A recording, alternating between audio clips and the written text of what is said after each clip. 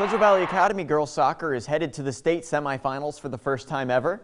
The Thunder say along with intense games, the experience has been surreal.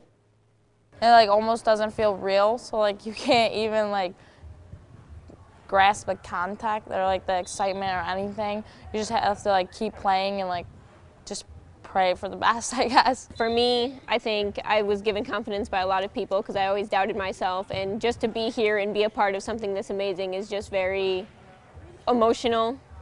I think it's been crazy. It's unreal. It's hard to grasp how we're going to states. It's just so unreal. The fun experience continues for the Thunder, playing Babylon on Saturday, 3 p.m. at Homer High School.